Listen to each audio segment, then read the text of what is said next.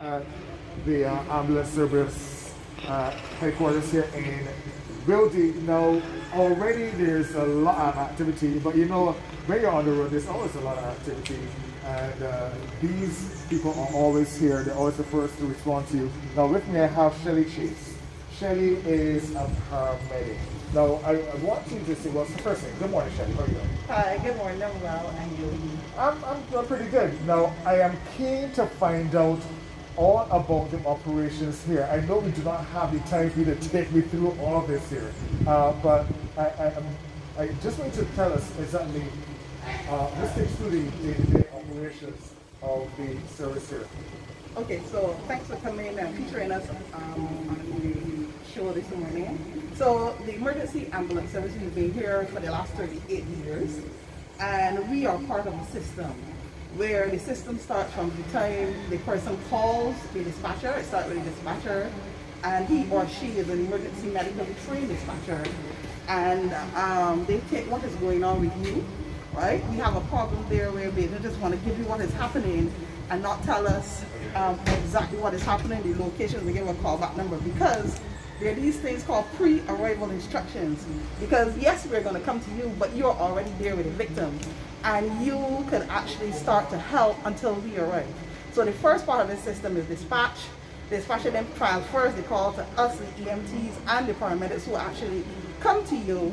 We arrive, deal with you, what is necessary, take you to hospital, pre-alerting, accident and emergency, what is going on, taking you there safely, and transferring care to the accident and emergency. So basically that's it.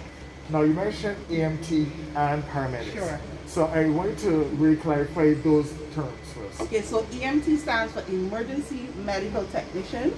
That's the first or basic level of care for persons who are actually on the road, where they provide basic pre-hospital care. And basic doesn't just mean basically putting a plaster on a wound.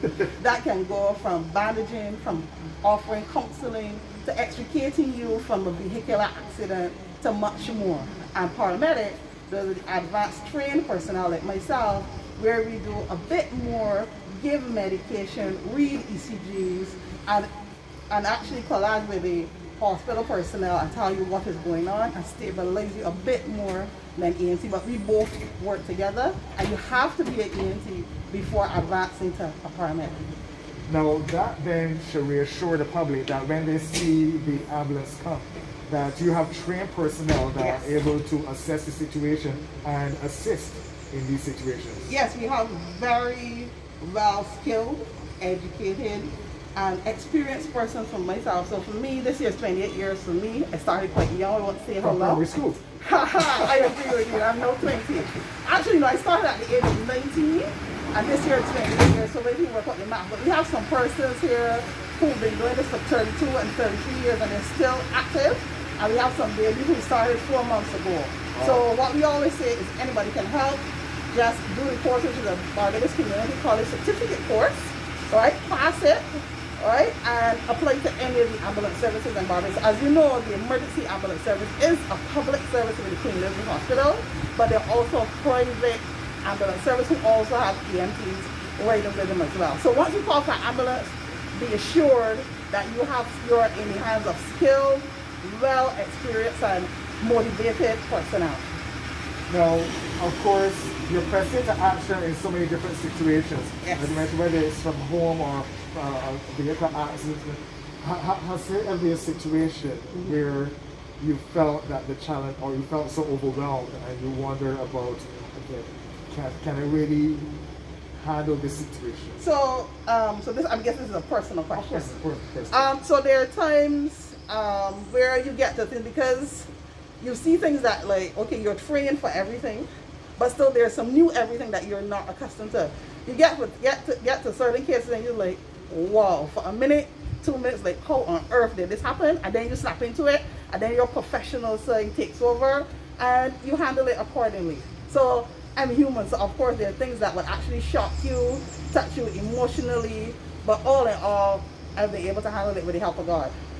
Now you mentioned you have the experienced ones, but you also have some young ones, some new ones. I saw one of your interns just a short while ago. So that's an intern from the hospital. So the hospital has this relationship with the University of West Indies where you have medical students who get a bit of the field experience before actually becoming a doctor.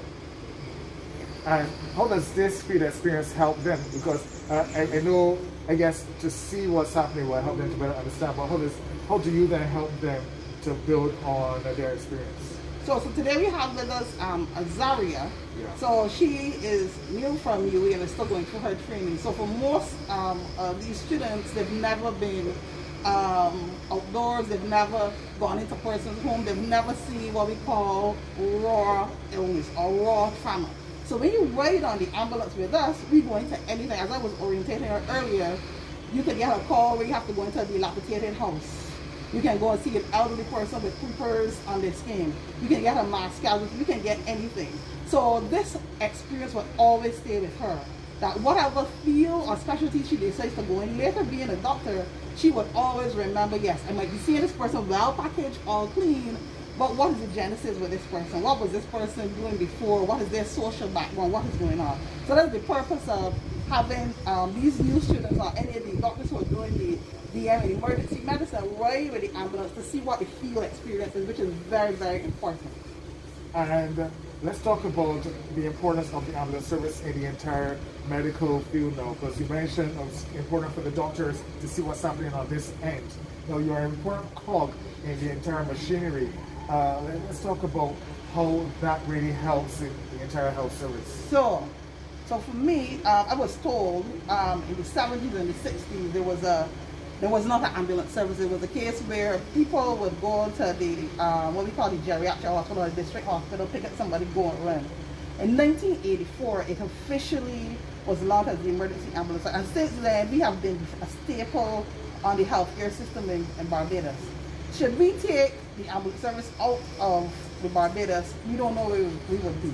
Because one, regardless of what happens, we always say, regardless if it is prince or pauper, and something happens, 511 is always the number that is called. All right, because one, we see people from the community base, we're able to provide care from that point and stabilize them. There's so many cases that we stabilize, which allow the person to get to further care at the hospital. So the ambulance service is important, it is needed, but we can't do it on our own. Let me plug this here. We need the public's assistance, and they can help like this, Gashi. One, if you see an ambulance or any emergency vehicle on the road, don't assume what we're going to or what we're coming from, pull over. If you're on the highway, which lane you're in, if you're the one closer to the barrier, looking your rearview mirror, pull, stop to the side. Let us through. You don't know what we're going to. We had a case many years ago where someone was called from one of our brethren services to a call. When they get there, it was their relative. It was their house that was unfair. So we're asking you, please, please, pull over. Or pulling over might not just be dead stopping or stopping around a bend or stopping that would make it difficult for us to come through, because when we are driving, we want to make sure that we're driving defensive. We want to make sure that we think for what the other driver is going to do, but pull over in such a way that we can get through safely without touching you, touching mirrors, or causing a further accidents. Two, when we come to your house, please put out your animals. It is your dog, it is your cat, it's your little pookie wookie. We need you to put them away, because one, we will be deemed as a stranger, and most animals are protected to their owners, and when they see us coming, they will attack us. And our first rule of thumb is that we must be safe first. Yes. If we're not safe, we can't help you. I always say this, Cashy, this may be your little pookie wookie, right? You may be ill, you may be sick. This animal might not understand that we are here to help. So as we come to you, they're going to attack us, and we can't work because we are unsafe. All right? And thirdly, listen to the dispatcher specialists when they call, right? Because one of the common emergencies that we have is diabetics whose blood sugar is really, really low. This happens suddenly for one reason or another. It happens. Sometimes by just listening to dispatchers and listening to his or her directions, you can, one, assist them with something sweet to eat or drink until we arrive. All right, and that would actually help them before we arrive. But please don't just say, well, you're asking me all these questions for, this ain't necessary, send the ambulance.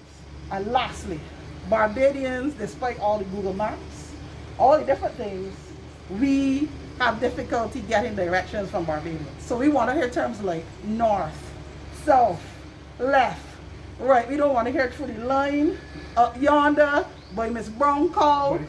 You don't want to hear that, because one, we found in a brief little survey that we were doing, we might have an ambulance available, and we know there's always a bigger demand than supply. But if we have an ambulance coming to your granny, Kashi, and you give us, okay, when you get by Miss Brown pipe, turn up yonder, you can't miss it. Mr. Brown, where Swift is outside there, you will know that Mr. Brown was going to leave home before we get there, and your Swift is gone.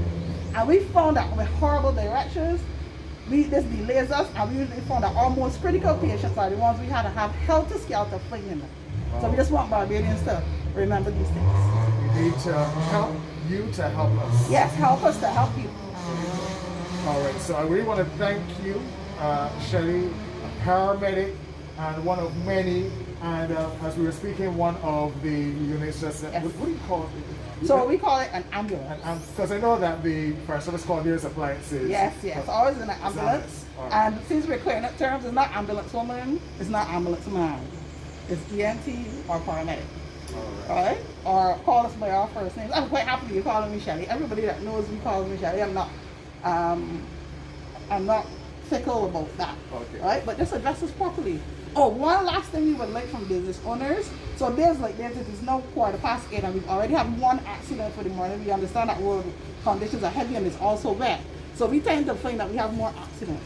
But lately it's been quite busy. Well, nearly every day it's busy. We're asking business owners, sometimes we get a brief period for lunch. If we go into your establishment and you see us there, sometimes we might just get a brief thing.